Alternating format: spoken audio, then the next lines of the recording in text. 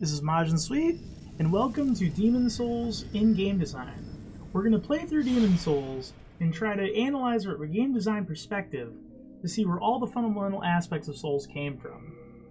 Because I would say is a lot of people kind of talk badly about Demon Souls these days. Some people will say it's like the Dark Souls beta, and I don't think that's really true. I think a lot of the fundamental aspects that make Souls what it is existed right there in Demon Souls. While Demon Souls may have lacked polish, the fundamental aspects of the game shine through. So, let's start right in. Let's name myself Majin Sweet.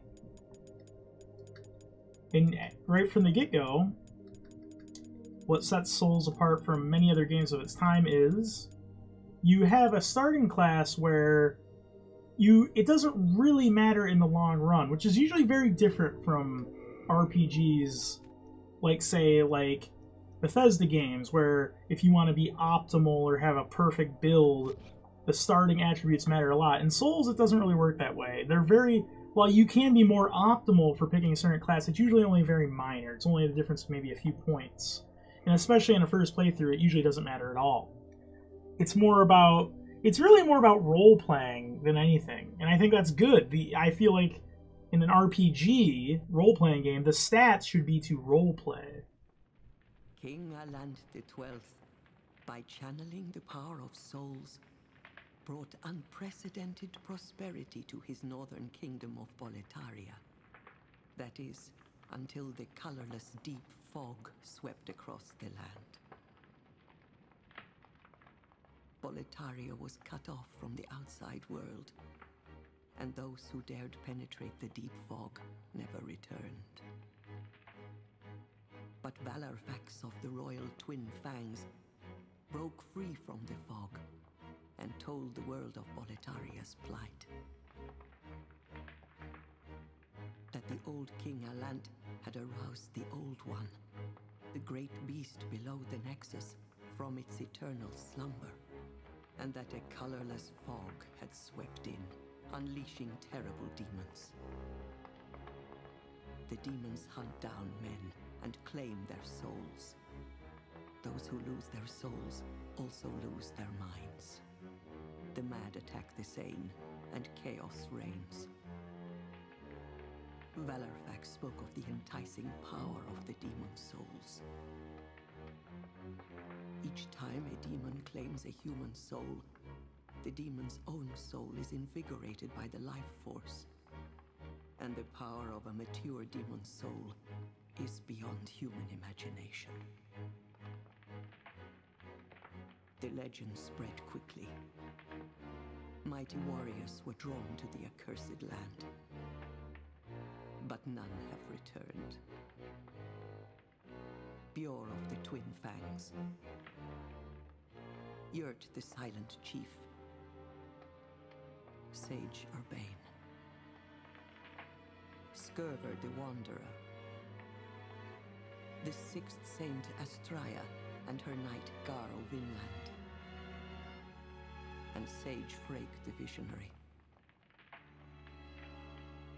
The colorless deep fog slowly creeps beyond Boletaria's borders. Humankind faces a slow and steady extinction. The deep fog will eventually swallow all lands near and far. But Boletaria has one final hope. A lone warrior who has braved the baneful fog. Has the land found its savior? Or have the demons found a new slave?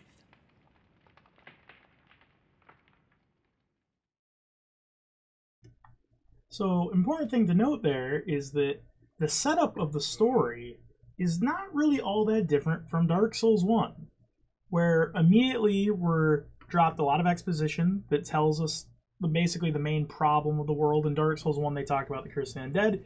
Here they talk about the curse of, well, not the curse, but the spreading of this fog. It's very similar, both sort, you know, who fears not death.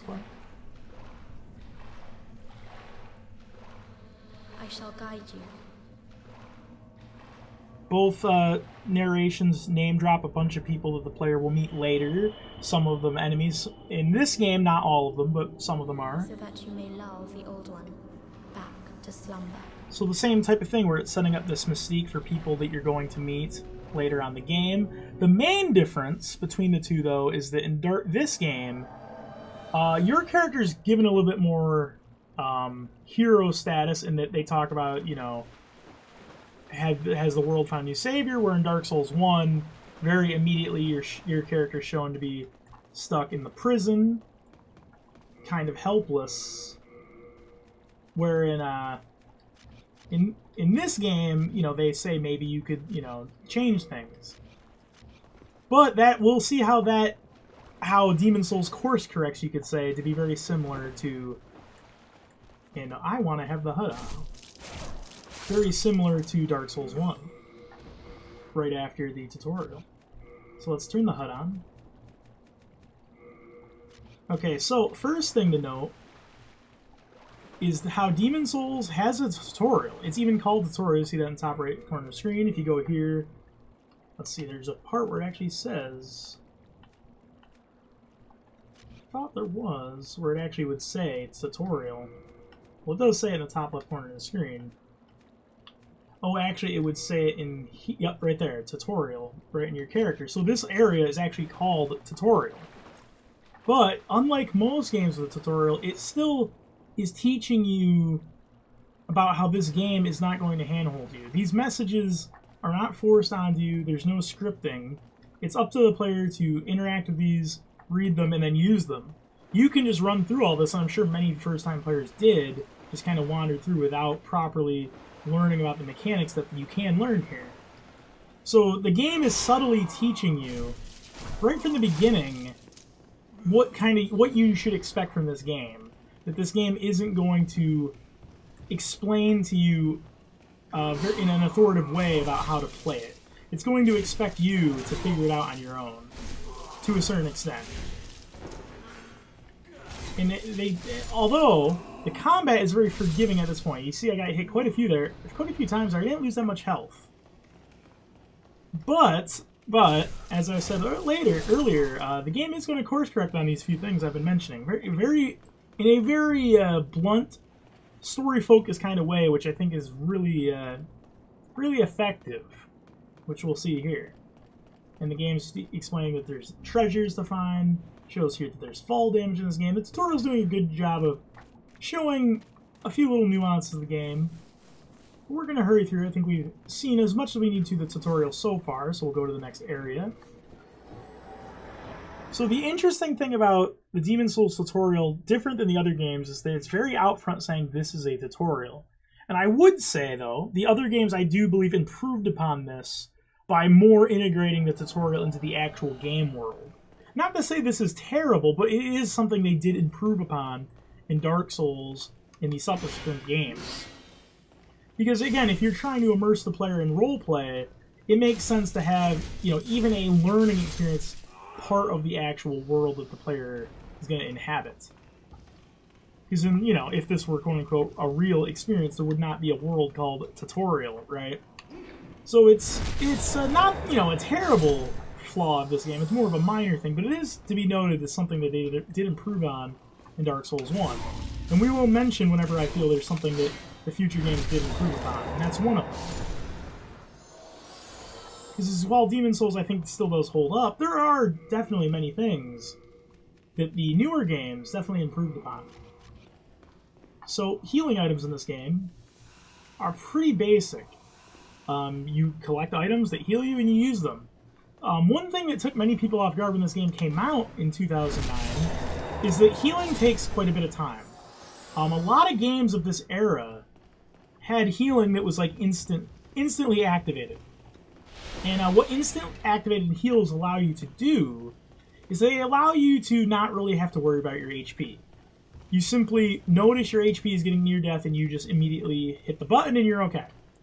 On Demon Souls you can't do that, obviously, or many games of this style, because if healing leaves you vulnerable, it might not be a good idea to wait till that last moment, and you might get hit while trying to do it. A lot of people did not like that when this game came out, But I think over the years, people have started to realize that that adds a lot of strategic depth to the game. Because now, there's a lot more tension when your character is maybe a hit or two away from dying, because you know that healing is not a guarantee. You know you're going to have to earn that heal, which means not only are you going to play in a way to try to avoid that situation entirely, which adds tension, but you're also going to probably try to play much better and tighten up your game when that situation arises. It's one of the fundamental aspects that makes a good action game good. Because in a good action game, something as a developer you want to do is create that tension. And one way to do that is with healing that leaves the player vulnerable. Now, the other ways that are more obvious is obviously having a high level of difficulty that challenges the player, enemies that require strategic means to overtake them. So here's where I talked about how the tutorial does course correct, quote unquote, to being more like Dark Souls 1. I will play this scenario like most new players probably did when the game came out. Oh wow, look at this giant demon. Oh, I'm actually surprised I'm not getting hit yet. Okay, oh no, oh, uh-oh. Okay, so that's probably what happened to most new players. And that's probably the first time most people saw that message. However, the Nexus trap, you shall remain in this world as a soul forever. You died. You died. So that's where the game is now telling you, no, this is a brutally punishing game. You're going to die a lot. It's expected. And here's how they explain to you how this is an expected and okay thing with this cutscene that they're about to play. And that's important for player psychology. Player psychology is a major aspect of game design that isn't often talked about, and we're going to talk about it quite a bit while we play through Demon Souls.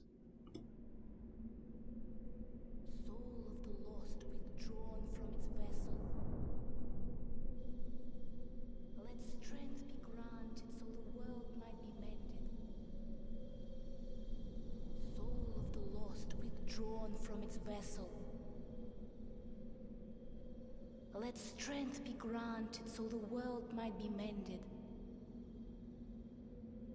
So the world might be mended.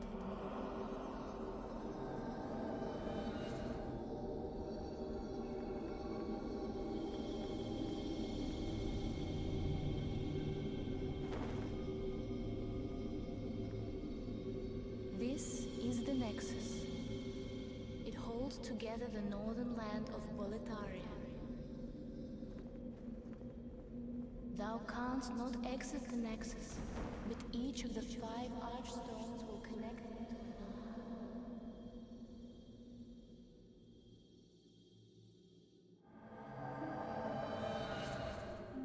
You have died and the Nexus trapped your soul. You cannot escape the Nexus. However, by capturing Demon Souls, you can reclaim your physical body. Nexual binding. So this part here, most players, well, I would say almost every first-time player is going to think, oh, I was supposed to die. And that little psychological component is telling the player that dying is expected in this game. You have to die, at least they would think so. Well, it's true, in another manner of speaking. You have to die to proceed past the tutorial. The tutorial of this game kills you. That's really important. And another thing about, we mentioned the story also course-correcting at this point to be more like Dark Souls 1. We've now seen that maybe our character is not such a hero, not so fit to be equipped to solve this task. Maybe he's just as helpless as this guy right here. Well, you slipped through the fissure too, did you? You came for Demon Souls? Or to save this land and be remembered as a hero? Hunting for demons? Try one of the archstones. Now go. That is why you came, is it not? To this accursed Boletaria. So that's the second time we've heard someone, then first was the narrator, now this character, referring to, are you going to save this land, or are you lustful for Demon Souls? They're setting up the fact that this game has a character tendency system. It's hard to see here, but that's what the character in the middle of the screen represents. Character tendency, you could basically think similar to like alignment from D&D, good or evil. It's very simplified in this game, but good or evil. and this is how the story reflects that. Now, every Souls game has had a concept of that to a certain degree. Demon's Souls is the only one where it's like, quote-unquote, a stat, and you can get certain items based on it. The other games, it's not really like that. And funny to note is that Dark Souls 1 also was going to have something more like that, but it got scrapped. Apparently there was going to be a quest line, depending on if your character was going to be evil. The first character in that game, you meet Oscar, was going to be the counterpart to you, and they would interact. You would interact with him, but that got scrapped. So that's actually something that they were going to build upon, but they didn't have time to finish. I'm Stockpile Thomas. When the scourge came, I didn't know what hit me. When I came to, I found myself here, in the Nexus. My wife and daughter fell victim to the demons. But I would be worthless in battle. At the very least, I hope to lend my assistance to you brave slayers of demons.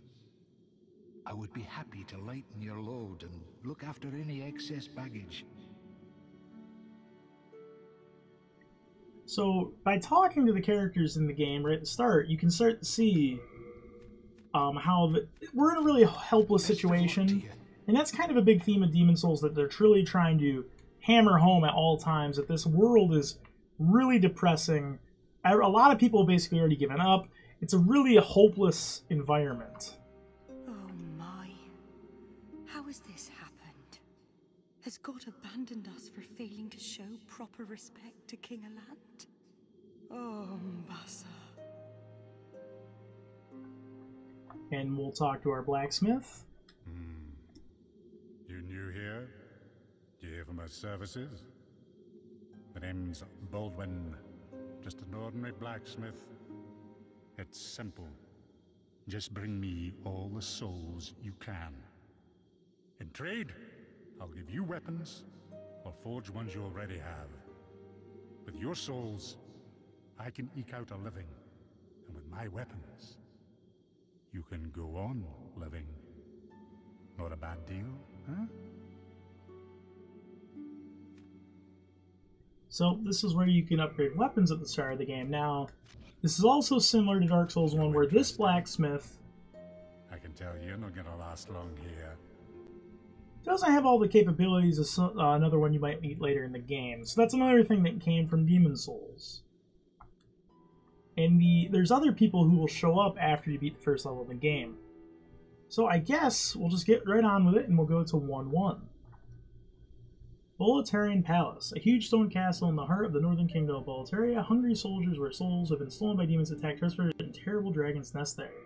It's important to note that you have to play this level first. So this level is kind of more similar to, say, the first level of a Dark Souls game, where it's still kind of a tutorial, but part of the actual game. So in a way, they even kind of realized having an area called tutorial probably wasn't the best idea, because this level definitely still serves as a tutorial, even if it's not quite as upfront about that. Also, these loading screens they don't show tutorial tips, which is interesting compared to the other games. Or at least showing you items and explaining what they do. Not exactly tutorial tips, but again, it's giving you even less information. So that's another thing that the future games would build upon.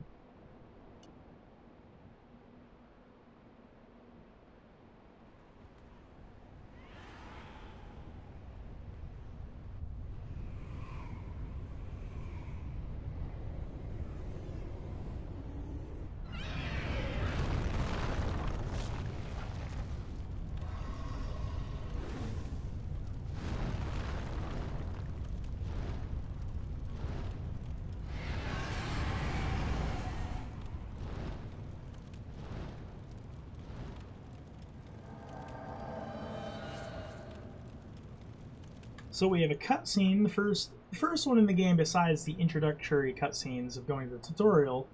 And it's interesting use of a cutscene because it's essentially warning you of a trap later on in the level. So it's very upfront, unlike the future games.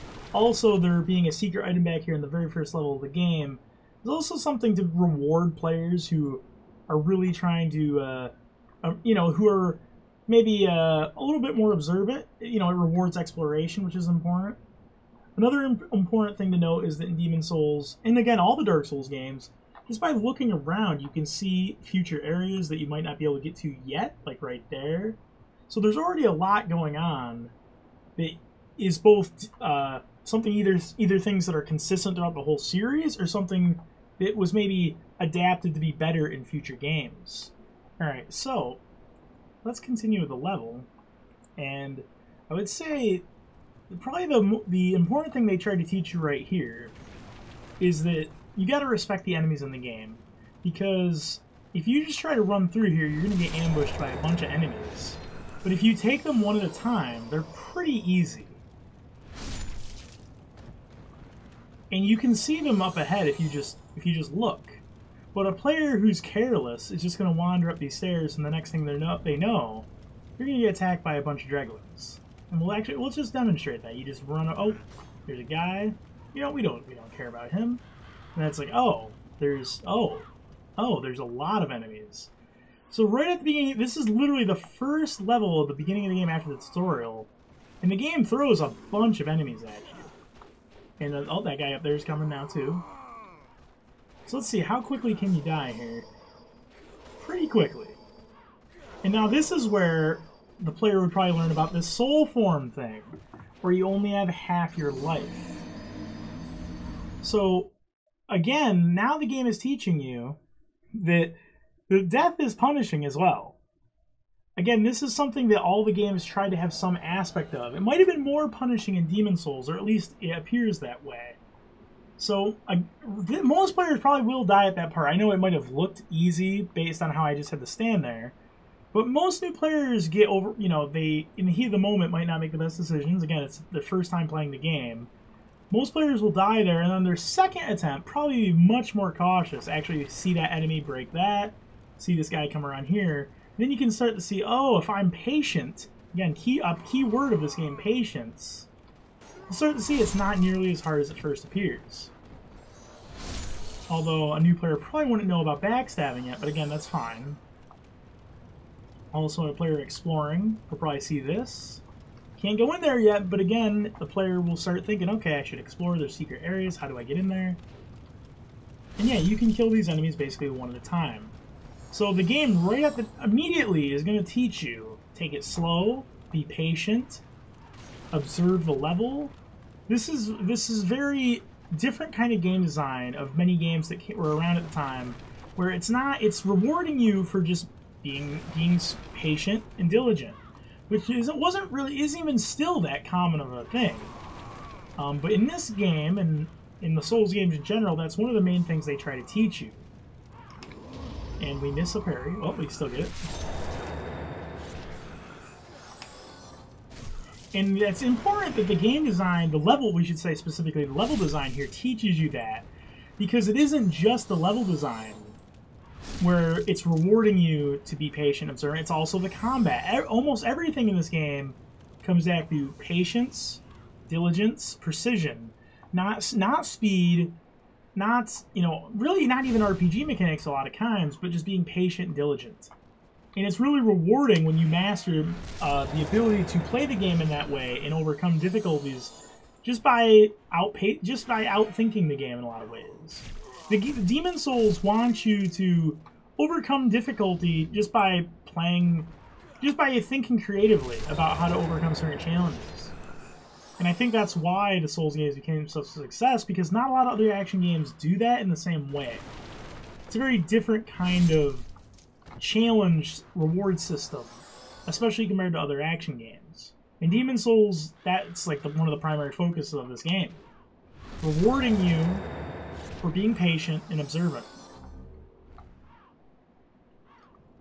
And again, this is another key thing in Demon Souls. This is actually really simple but effective level design. Now, this is the only way you can go so far. And you go here, you look in here, can't really see anything. You go over here, you can't see anything, but most video game playing people will see that and know there's probably something important here. So you see important door where you're not really sure, and on this door, you see treasure right on the other side. So the player's immediately getting a lot of information. and a lot of savvy players would probably guess that might be a boss or the next level. That I have no idea. And this is something I want. Because the way the game's tempting me kind of tells me that. Again, this is level design telling the player things without telling them anything. So many games fail this aspect because they will just have, there might just be a thing, a text bubble or a fairy that says, oh, you should, treasure is important in this game. Demon's Souls just shows you a thing, and your common sense can deduce, oh, that's probably something important. And then you continue. So around this area, now we see this is another important level design aspects where a lot of new players will fall in this pit and die, but you can actually lure the enemies, like I just did there, and they will die, which will teach you, oh, that is a death trap. So it's actually a fair trap, but it also, even if the player does die here, which a lot of people did because they saw that those swirling things didn't know they were, souls, people dying.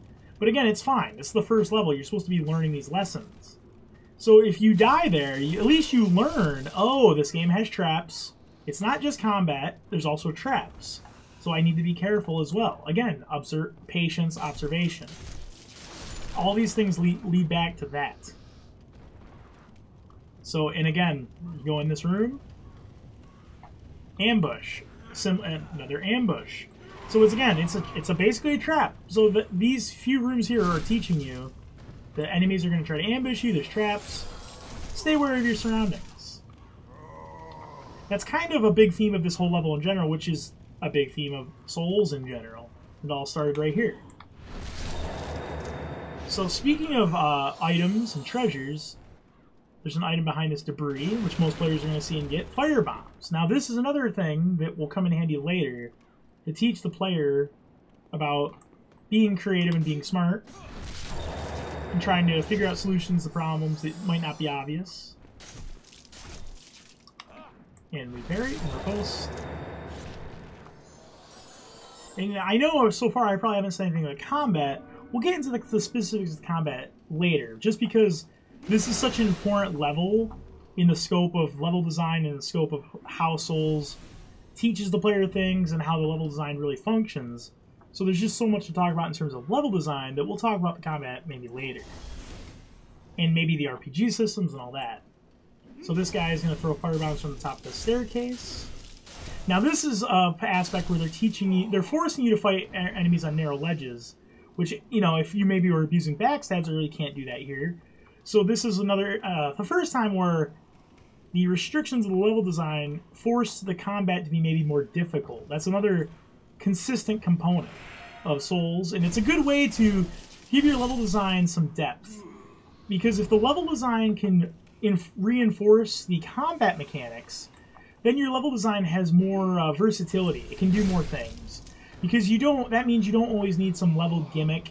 You don't always need some, like, say, poison swamps or gravity. Just having a narrow passageway alone can drastically change the difficulty of the level or how the combat plays out. And Demon's Souls does that quite effectively. Here we have 2 enemies throwing fire bombs at us, 2 Dreglings in a fairly narrow passageway. That can be a tricky part. And speaking of gravity, this is one of the first parts in the game where there is a potential gravity death, a cliff. But here's the interesting thing here. It's set up in a way where the player is not very likely to die from falling. They actually put the enemy in the more precarious position. He's up here next to the path, next to the cliff, I should say, where the player comes from the opposite side where he's going to see the cliff before anything happens, and he's on the safe side where there's no cliff over here. So the first time they introduce you to this aspect of the game where there's cliffs and you could fall to your death, they actually make it very safe, and they actually set it up in a way where the player can use it to their advantage. So they're being very fair and very forgiving for this first introduction to that concept. Again, this is the first level. It makes sense.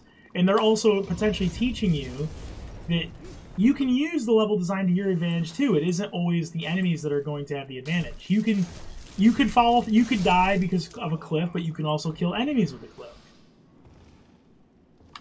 And actually, maybe we can demonstrate that right now. Or I cannot because I forgot I had a catalyst in my right hand. Alright, he's gonna continue to walk back. Alright, that's good. Bye.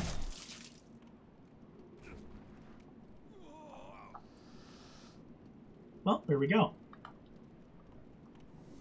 So in here, speaking of traps, there's a trap in here. This is the first... now, I should actually mention, they reused this exact same trap in Dark Souls 1. Exact same trap. And even a similar type of thing where in Dark Souls 1, the boulder breaks open a wall to reveal Oscar, which you need to do for the rest of to continue with the game. In this game, it's for treasure, a weapon.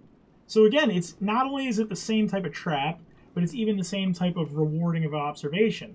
Although in this game it's more subtle and not mandatory, it's, again, very similar. Again, so many things in Dark Souls 1 are taken right out of Demon Souls. Getting shot in the back, but that's fine. We'll be back there later. First time in the game where you find this enemy, who's a very dangerous enemy compared to everything you fought so far. Does a lot more damage. He has a lot more health, but here's the interesting thing. He's pretty slow. He's pretty slow. Like, look at that. Look at how much recovery he has on that attack. I even purposely waited just to show how much time you had to get a backstab on him.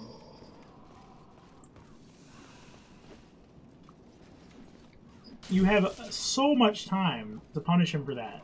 So that's an interesting thing about Demon Souls. Some of the enemies can be very tanky, potentially tanky. They can be very hard-hitting, but they are extremely slow. Meaning, if you're patient and observant, you just wait for your moment, you can easily take care of them. Like, just using your defensive mechanics. Blocking. Rolling. And it's pretty easy to get the better of them. Like, you can get backstabs on them so easily. Like, look at that. So that's a main theme of this game, and that's something that's pretty consistent with the whole series. I would say as the games progressed, they made that less extreme, which I think is a good thing. In Demon Souls, it's a little bit overkill. The enemies are ridiculously slow in a lot of ways. The recovery on their attacks is sometimes very forgiving. You can sometimes have even up to almost 3 seconds to react to an enemy missing you and hitting them.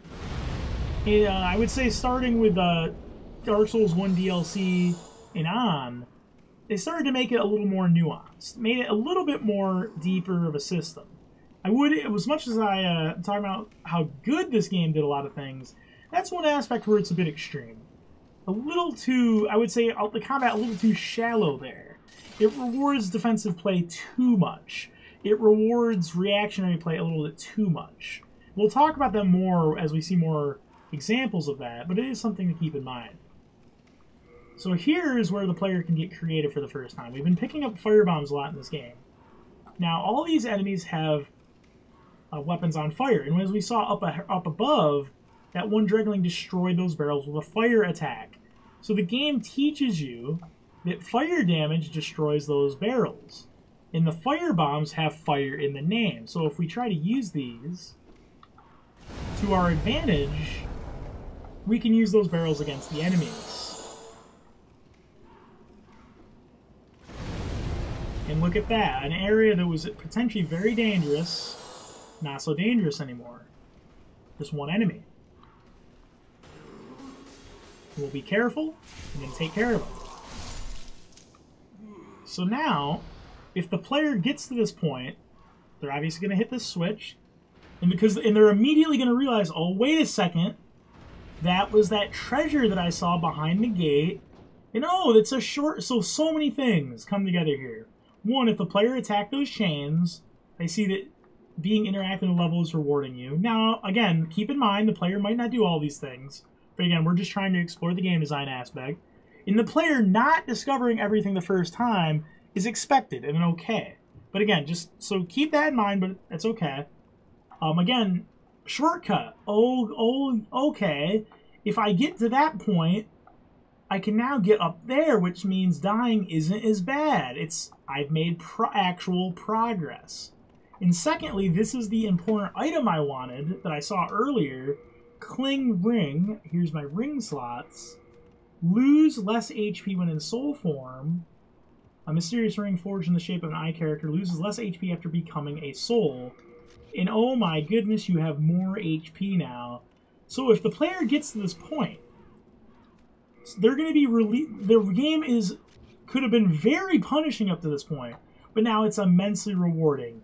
The shortcut, this item, that is the first part. There's a reason why they tried to make that as rewarding as possible, because they know this is the first time in the game where the player is accomplishing something. The first time in the game where you're getting some tangible progress. So this is a way of the game trying to feed you that reward system, to get you to understand why the game is enjoyable. Because I know a lot of people, the first time they played this game, up till that point, were not really seeing what was enjoyable about the game. Just dying a lot. That's why they give you the double whammy of the cling ring item and the shortcut, and potentially the triple if you get those items from the chains.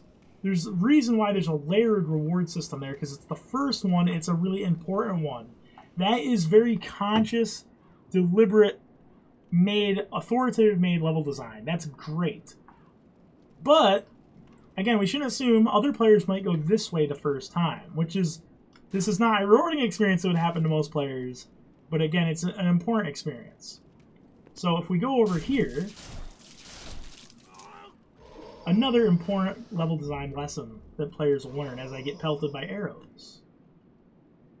Okay. And we get, first time dealing with a spearman. Nothing too much to say. Again, we'll talk about combat later, but it is important to note that the game is still forcing you to deal with different enemies that require different approaches. Okay. So, if we go in here, player will go in here and see an enemy with red eyes, which is the first with a really big weapon. So here's the important thing. I would say 99% of players, the first time they come here, are going to die. Definitely. This enemy is very overtuned for this part. And again, it's not without warning. If you come out here and see this, a player should be able to surmise that this is probably going to be difficult. And there's another path over there, so you don't need to come here. But most players will do this anyway and die. And then dying teaches them another lesson. That there are optional pathways that are more dangerous, and sometimes you should just leave. And again, that's something that stays consistent throughout the whole series. Like in Dark Souls 1, most people are have fond memories of going to the graveyard first, or New Land of Ruins, and dying and dying and dying until they find the Berg. Learning that, hey, you don't always have to go to a path just because you found one. Now, I'm going to kill this guy right now. But again, keep in mind, most new players will not. But this is just to explore more of the game. Just to keep that in mind. Most new players are definitely going to die here. Or maybe I'll die here because I screwed up. That's another thing that could happen. So, yeah, again, don't want to talk too much about the combat yet, but yeah, magic's way too good in this game, and that is something we will criticize this game for later, and this would be the first example of that. Because, yeah, magic in this game is way too good. But if a player does kill that enemy, they get a lot of that plus 2070 that players probably don't know what it is yet, souls, New Moongrass, which is the best healing item the player can get at this point in the game, and this item over here, which I don't remember, let's see, and nothing too great, but the important thing is players are going to find this. It appears to be a lock, big giant door. This is something to entice a player, especially if it's a new player. You're going to see this big, huge building behind this really strong enemy, locked door. They're going to really want to get in here. And I think this is, again, done very, purposely done. This is the first level in the game. In order to show that a giant building like this, that's locked, they throw this in the first level to try to get across to the player that, hey, this game's got secrets for you. There's cool stuff in this game. If you just keep at it. That's really, really good level design. They're throwing that at you right at the beginning of the game to try to enforce the feeling of wonder and excitement into you. So now, this is the first time we see a fog wall in the actual game. This is also another sign that this is where you're supposed to go, not that other way. We go down here, and we see a knight in glowing golden armor. But we'll pretend like we don't see him. We'll pretend like we don't notice it. And another trap. Again, another trap. And also another way if the player didn't see that other dragon glow up the barrel, that's another spot where the game is teaching you fire damage blows these up. So the game is definitely being really trying to hammer home a lot of things to make sure the player gets it.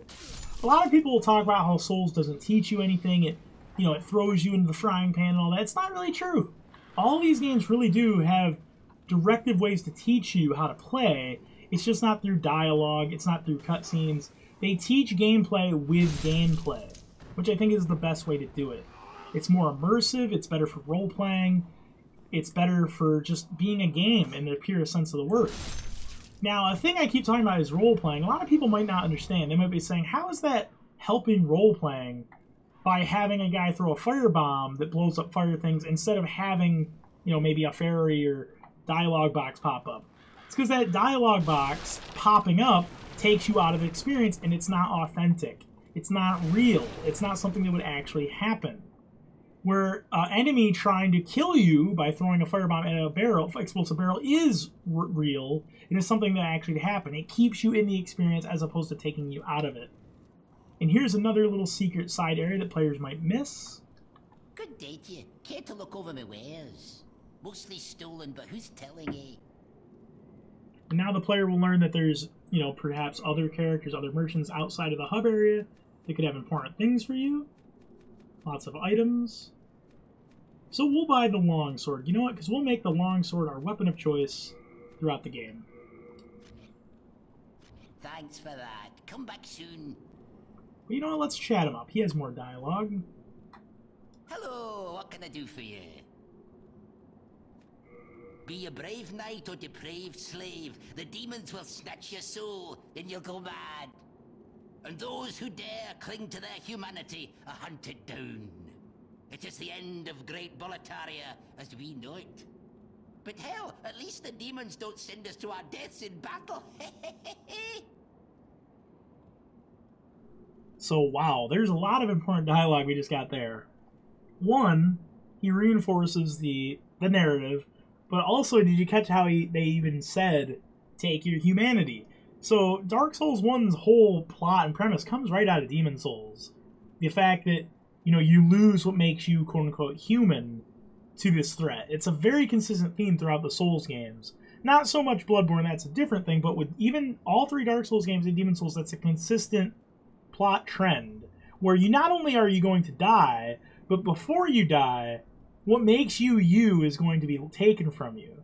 And that's, I think, a very powerful storytelling trope. And again, it ties into the gameplay and how players give up the game. So it's reinforced through role-playing, and also a little maybe a political commentary at the end there, which again is something that isn't that out of place in even the Dark Souls games.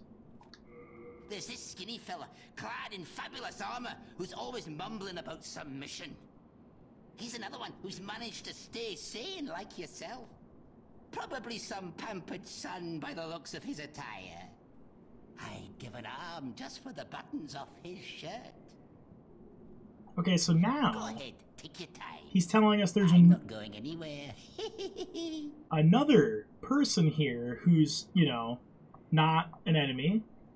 And and again, this is a first sign in this game where the quote-unquote lore of this game is told to you, subtly. Like, he tells you, looks like a pampered son, and that's, referring to Ostrava being King Alan's son. So if we're a player just hearing that for the first time, we might look around and be like, wait, there's another person, and he's right there. So just a little bit, even if you miss him the first time, if you explore, if you're observant, you can get a hint, and then look around, you'll find him. And also treasure over here. Thief ring. An ancient sapphire ring. It subdues your presence, making it difficult to be detected by enemies. Now remember how at the very beginning of the game we talked about how players will probably rush through that first part, die, and then realize, oh, I need to be slower, I need to fight these enemies one by one. A savvy player will remember that moment and realize, oh, this ring could help me a lot, and put it on and then experiment with it. That was a bold jump. A surprise indeed. Well, now that you are here, pray thee, fend off these dreglings. So, there's more barrels here that explode, but a savvy player... Oh.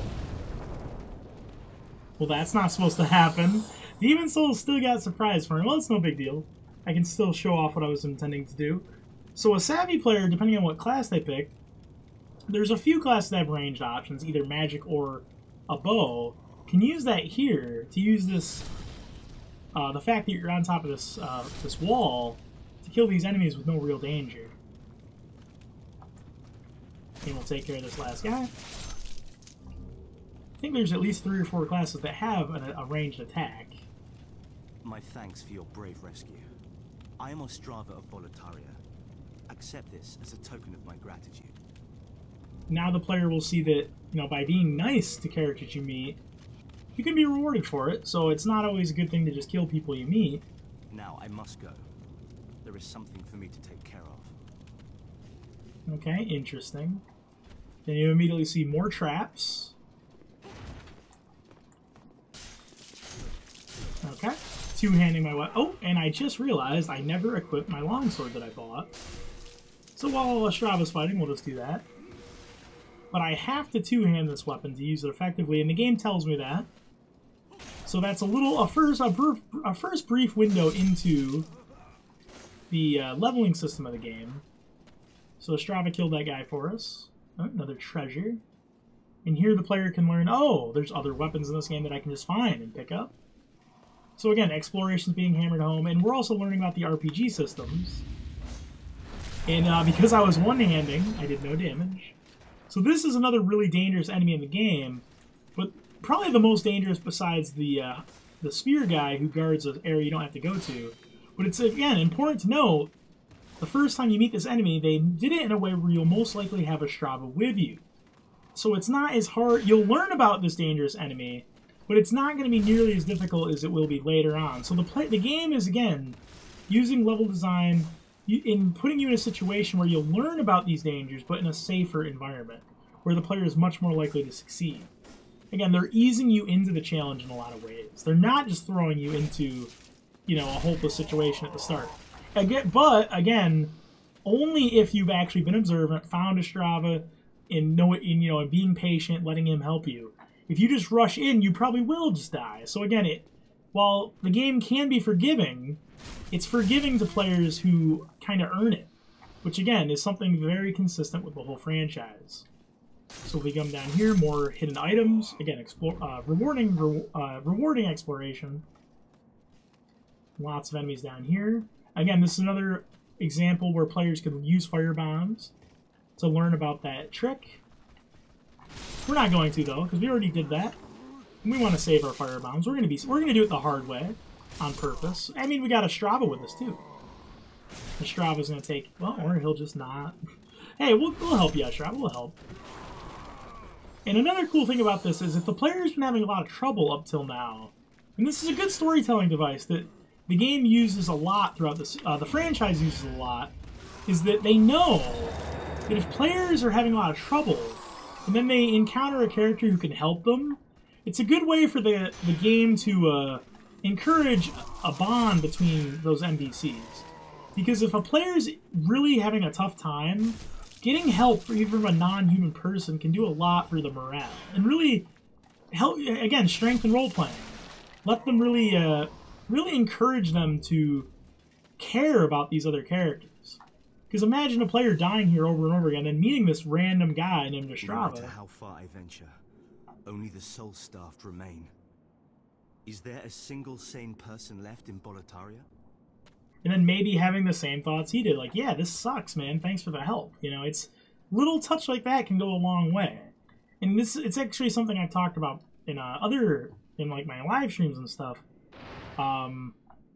That's why Solaire is such an immensely popular character. It's why there's so much fan art of him, so much love, is because a lot of players, you know, struggled with the Gargoyle, struggled with Smonornstein, and Solaire helped them overcome those difficulties. So the player bonds with him in a real way. Again, role-playing. Actual role-playing. It's built through game design. And an ambush here that could be quite dangerous. But we're fine. This longsword has a better moveset than the rapier, in my opinion, you have the strong attacks cover a lot of horizontal range, which is good for hitting multiple enemies. The two-handed light attack is really quick, can combo enemies. The running attack, not so good, but it's good in one hand, but we just can't do that yet. Again, covers a lot of horizontal range. Continue on. Just a few enemies over there, but we're not too concerned. We'll just continue. Now, there's another important level design thing coming up. It's basically like a using a similar trap from the game earlier, but in a different way to show the player that, again, by being savvy, you can use the level against itself.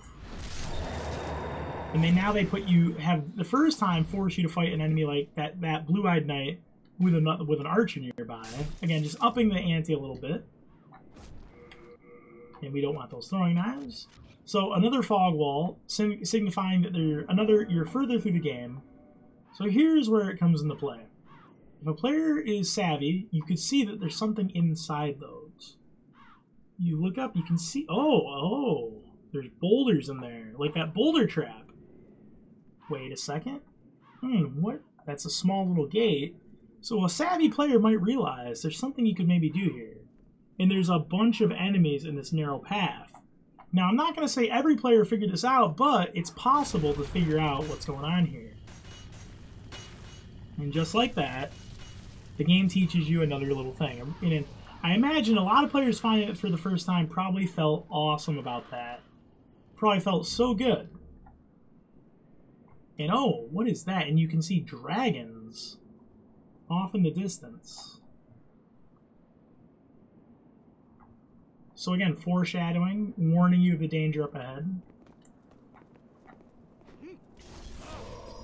Oh, two spearmen. They're always a problem. As we're getting, oh my goodness, hit a lot. Holy butts. All right, we'll just die here. That's fine. You know what I was saying earlier? The enemies are really slow. Well, this is a good example. If I was just able to heal 3 times and be totally safe. In the future games, that wouldn't have been so easy to get out of that situation. But in Demon Souls, it's really easy to simply run away from the enemies, recover, and start over again. Which in some ways is a thing that can teach players that retreating is good. But another way, it can take away a lot of the tension of the combat. Actually, let's go this way first. Multiple paths. Large empty room, which is building up to this. Now, there's a lot of treasure there. But I'm gonna play this as a more conservative player and assume that treasure isn't worth it, and we'll just leave that.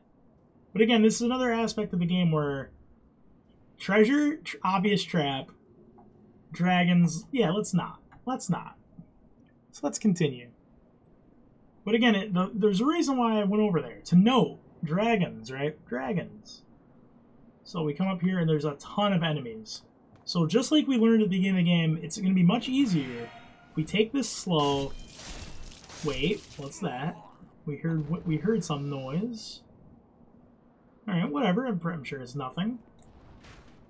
Hear it again. And a player, you know, who's been paying attention, learning the game so far, isn't going to die here. Because there's a lot of, you know, there's no reason a player, upon seeing that many enemies, should rush on that bridge. I'd say this trap is actually done much better than it was in Dark Souls 1. Because in Dark Souls 1, while there is a warning of the burnt enemies on the bridge, it's not really easy to notice them, and there isn't much warning from when you hear the dragon coming to when it actually comes down. Now, I'm sure there are some players who did see the warning signs of the Dark Souls 1 Hellkite Bridge, but I don't think most players had a reasonable chance of really seeing what was going on before it's too late.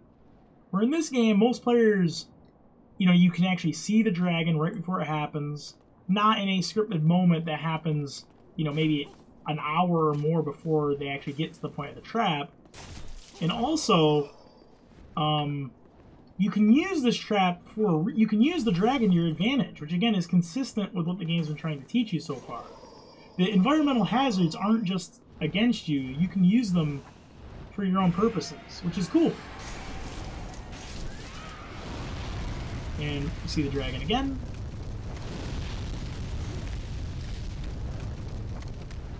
Take out him. Okay. So now we'll wait for the dragon, then we'll be good to go.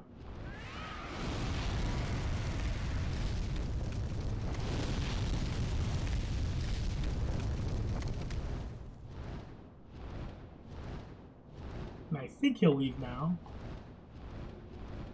Yep. So now that we've seen the dragon do that twice, we know how much time we have. We know we should be fine now. There's only 2 enemies over here. And we're going to get shot by arrows, because that's always good. And just like that, the player is now going to feel really good about themselves. That they used that dragon to their advantage. They got past all those enemies. And they hear the dragon coming back.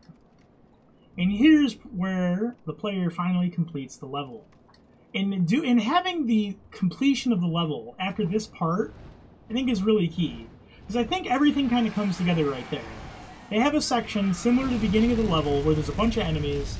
The player uses what they learned earlier to be patient, drew all the enemies out one at a time. They also use a trap to their advantage that they learned earlier at the beginning of the game.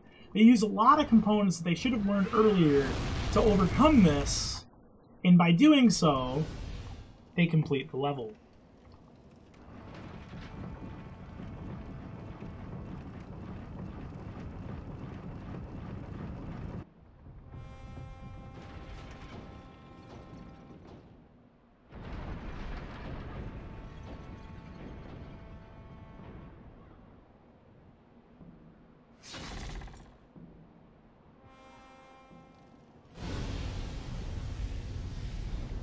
And now players that remembered that big door are going to realize, oh, it is a boss, clearly. And a lot of players are going to think, I knew that was a boss.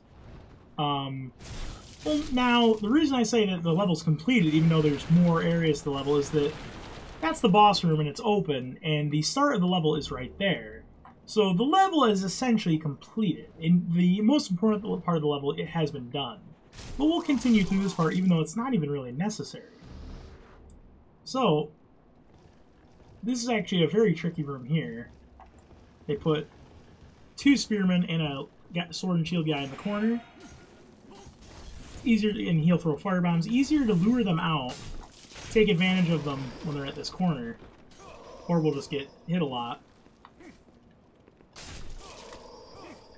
Rolling into them is not advised, but I got away with it, even though I took a lot of damage. Okay. And now we can continue. Oh, you blocked.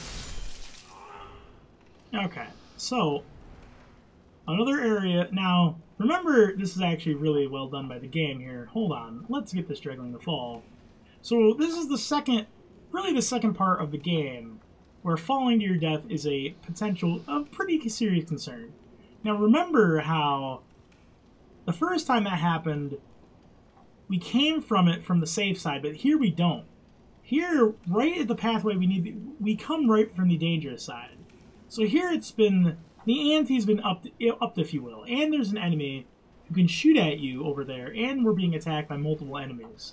So here it's where the threat of gravity is a serious concern now. It's not, the game is kind of taken off the kid gloves when it comes to that danger. Again, that's a very small, subtle thing, but pretty important, I would say. So if we continue, a little side area, we can get an item. Nothing major, but again, reinforcing that theme of exploring. And now here's a new enemy, where if we hit it in the front, it does no damage, hit it in the back, does a lot of damage. That's really important. So now they're teaching the player the different kinds of enemies are going to have different strengths and weaknesses. And see that projectile attack? Yep, goes all the way up. So we'll continue. And the fact that these enemies are in the very final part of this level is another important aspect when it comes to the boss battle. And we keep getting these turpentines for some reason. Okay. Shard of Hard Stone. The player wouldn't know what that is yet, but hey, upgrade materials. And now we're at another switch, and now the player's going to realize, oh, it's what this door was.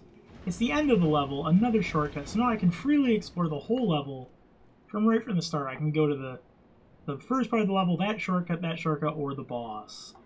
So the game right there, it comes full circle and teaches you that the levels can be explored more freely if you get progress.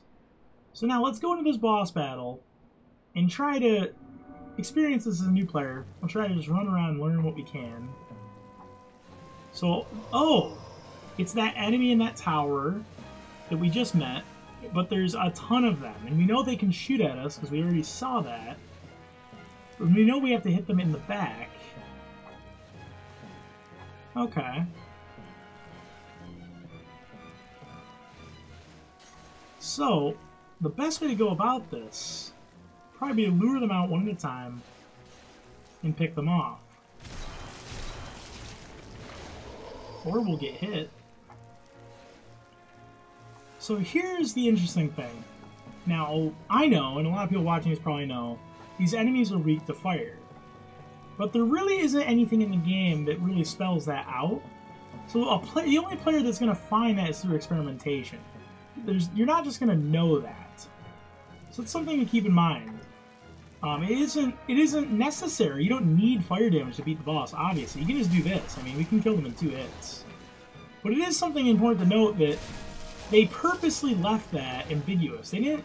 Well, I think a lot of players probably did find that right here because, again, we've gotten 6 turpentine and 10 fire bombs. But again, it's not necessary. Even if it does help a lot. R2s. And we're getting shot. Again, there's a lot of columns here that you can use to hide from the projectiles. Again, another aspect where they're teaching you use the environment to your advantage, even in bosses. Terrain can be helpful. A lot, even in this very first boss, there's a lot of little things that are being taught. And again, a lot of players probably did learn about the fire weakness, which is another little tip. Picking them, and again, picking them off one by one. Again, reinforcing patience and diligence. There we go. Okay. Ooh, a lot of them here, facing the wrong way. Oh, or not. Player can take advantage of these moments here.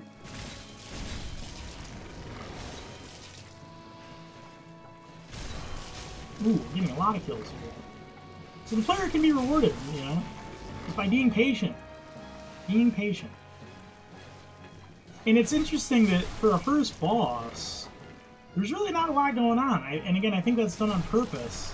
Because they don't want a boss that is too gimmicky at the front. This is literally just a boss where you're fighting normal enemies. Like you have been the whole game so far. So as long as you've learned how to fight the basics of the combat, you'll be fine. You don't need to worry about dodge timing or a gimmick, just what you've learned so far. Being patient, taking it slow, having learned that you need to hit these guys in the back. Very simple, and the player will be just fine. It's not even really a boss if you think about it. It's basically just a lot of normal enemies. I think that was done on purpose. You don't need the fire damage, not necessary. Almost there.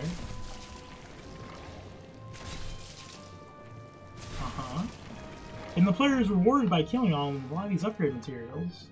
They don't know they're upgrade materials, but they'll learn later. And now, this is the first boss, and if the player does it this way, which is probably how a lot of people would, there's even kind of a subtle storytelling thing going on here. Because you end up finding out the boss is just a blob. It doesn't even have any way to attack or defend itself. And the player can learn maybe a little bit more about this if they're savvy. But the important thing to note is it's not really pushed into your face. It's a very minor thing.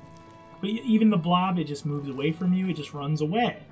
So again, it's just a little thing where the game is maybe kind of trying to tell you something that you know, maybe not everything's what it appears to be. Just trying to get your mind working a little bit, you know? This boss literally cannot attack or defend itself. I guess we're just gonna kill it. Poor Phalanx.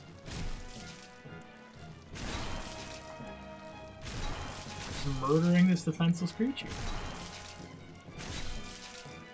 And that'll do it.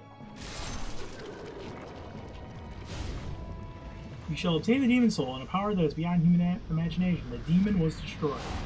You revived. You have regained your body. Bring more souls, Slayer of Demons. So remember that reward. We've been talking a lot about being rewarded. So now the player sees that they get all their health back. So now they finally have that full HP bar. They're not in soul form anymore. And a savvy player will realize, oh, wait a second. I don't need this anymore. And they can do that? No, I have an extra ring slot now. And then what's this? Red Demon Soul. And they might realize, oh, it's not here. It's not a weapon. Oh, what? Well, Soul of the Demon Phalanx. Grant soul holder a large number of souls when use alternating made into spells, miracles, or weapons. So you get the boss's soul as well. So you get a lot of multi-layered rewards when finally achieving something. So that's kind of how Souls has always worked. You don't get rewarded often, but when you do, you get rewarded very well.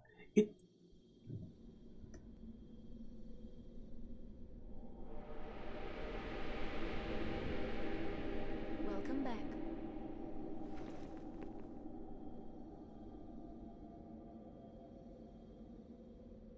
The monumental awaits the above.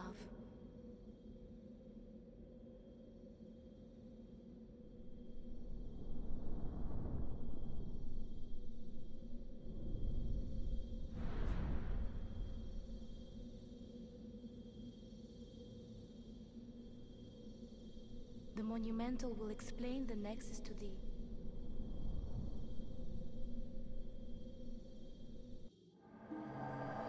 The player is now also rewarded with more story and learning what's going on.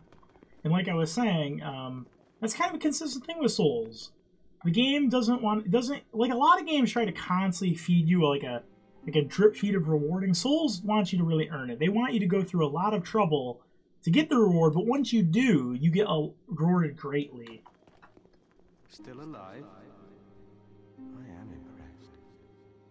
This is something that might interest us.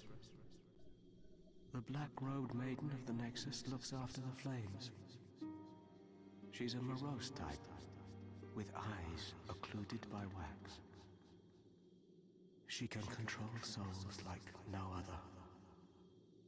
Bring her the souls of men and demons, and she will embolden your flesh and blood with their power. But beware. Do not devolve into a foul beast. So now we're being explained about leveling up in a pretty subtle way, but it is mentioned. And another theme of this game that's, again, pretty consistent with all Dark Souls games. Power corrupts. The power in this game, in all the Souls games, the power of souls can corrupt you. And that's I'd say it's probably most focused on this game, although it is a consistent theme of power corrupt, of the great power comes great responsibility, that type of theme, and how you can become what you hate, and a lot of things like that. They're pretty classic storytelling tropes, but they're done through gameplay, which is really interesting and really well done.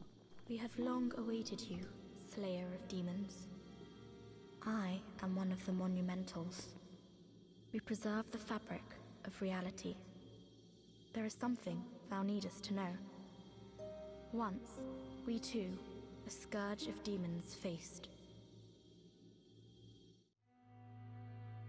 In the distant past, under a benevolent rule, the world was united, owing to the soul arts. Until a lust for power caused the awakening of the Old One. Across the land seeped a colorless, deep fog, and the world faced extinction at the hands of the demons. Thanks be, we were able to lull the Old One back to his slumber, yet only after the loss of innumerable souls, and half the world lost, erased by the fog. In order to mend the fabric of what land still remained, we entrusted 6 elders with 6 precious archstones. 1 to the king of a small yet diligent land. 1 to the king of the burrowers underground. 1 to the wise queen of the great ivory tower. 1 to the chieftain of lost and ill-fortuned souls. 1 to the shaman of the tempest-worshipping shadowmen. And the last to the great giants of the northern lands. The archstones were placed at nodes across the earth. We contained the Old One inside this nexus and banned the soul arts. Finally, we became monumentals, half-living sentinels of the fabric of reality. Alas, the other monumentals have perished, and only I remain.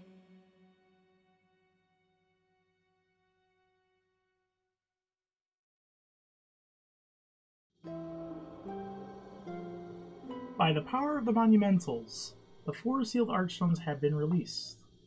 Now it is your turn. You must lull the Old One back to its slumber, and seal it away for all eternity. If not, the deep fog will absorb all that we know. Have you the strength to accept this mission? So we had a choice for like the first time in the game. And this again kind of goes across the evil good path. We'll do probably what most players would do, the good thing. Yes, we are fortunate indeed to have you. Now, go forth and destroy every last demon. The Old One, without demons to feed its souls, will a new servant seek and lure you to its bosom. So, we're finally given an objective in the game, an actual plan of how to, basically how to solve this narrative problem. So, the main thing as a player we need to do is kill all the demons. So pretty simple, but an important thing to keep in mind is that we're told that the Old One, the one that's behind, the cause of all the problems, is going to lure us to it, which again goes into that concept of, will we be tempted? Will we be corrupted? Will we become a foul beast? We neutralized the Old One and banned the soul arts. Then we spread the archstones, and in order to mend reality, monumentals we became. However, man's memory of history is o'ershort, and before long he repeated his mistakes. The monumentals perished, and the archstones were long forgotten.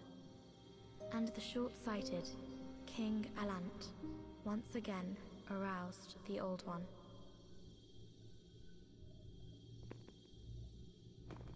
The monumentals perished, and the short... So now, for the first time, we're told why this is happening. It's being blamed on King Alant. Now it's important to remember here, we're not really given a specific reason why. She just says short-sighted. We're not really told specifically why he did this. That's important to keep in mind because just like Dark Souls, the story is pretty vague at times. Not really set. Nothing's really very well. I shouldn't say that, but not a lot is very authoritative and explicitly stated. And this is one good example of that. Even King Alant arousing the Old One's probably one of the most important plot points because it's kind of what sets everything in motion. And even that, we're not given a really strong answer, at least yet, at least now, as to why that happened.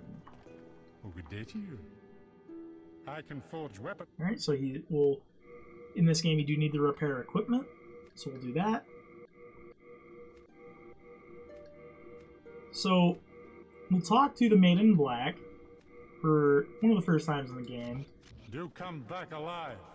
I need your business. We were told by the Crestfallen Warrior, who has the same voice actor in the Dark Souls games, by the way, that she can manipulate souls and embolden our flesh. Brave soul, who fears not death. Prithee, lull the old one back to its ancient slumber.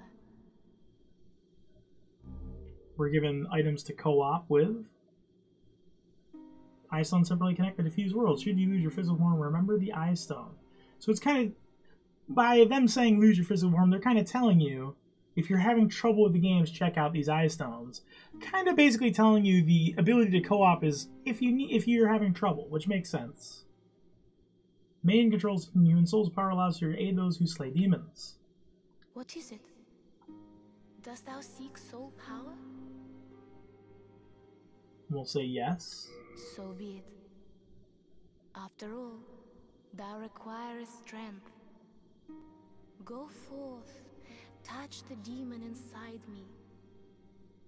Let these ownerless souls become thine own. And we're introduced to the leveling mechanic of the game. So most new players are not going to have any real idea what a lot of these do.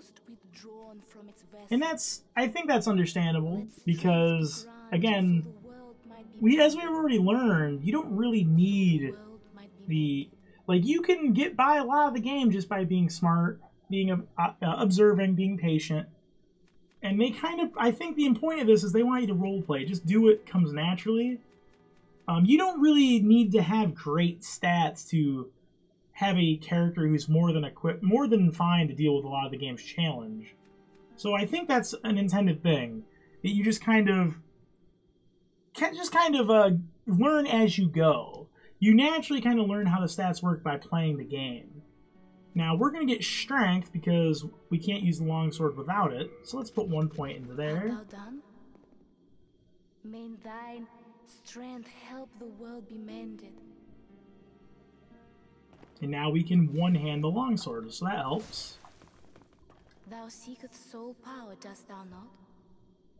Then touch the demon inside me.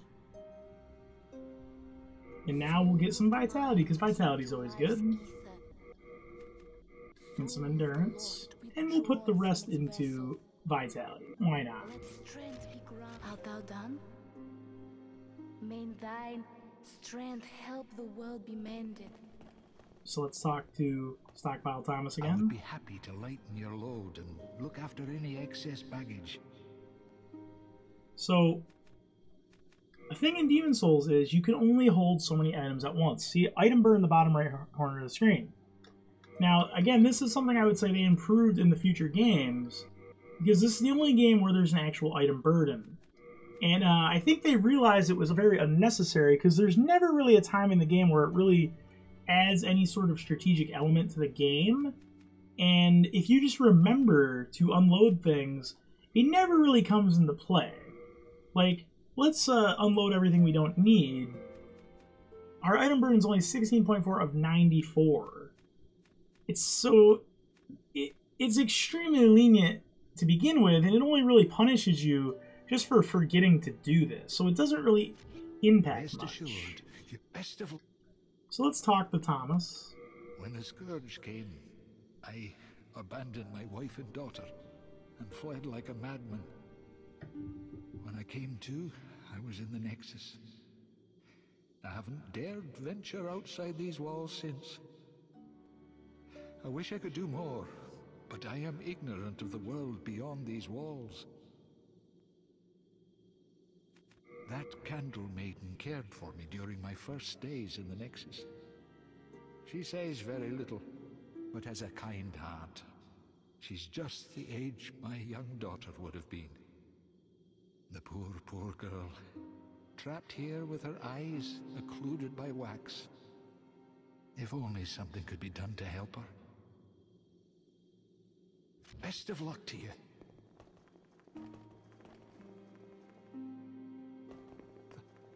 That hairpin, that belongs to my daughter. Then she didn't make it after all. My dearest little baby. May she rest in peace. May I ask you a favor? Would you mind giving up that hairpin? I'd like to have it in memory of my daughter. You're a saint. Thank you. Thank you so much. Oh, I mustn't forget. It's not much, but please accept this as thanks. I'm a bit ashamed to say, but I found it one day, discarded on the main road.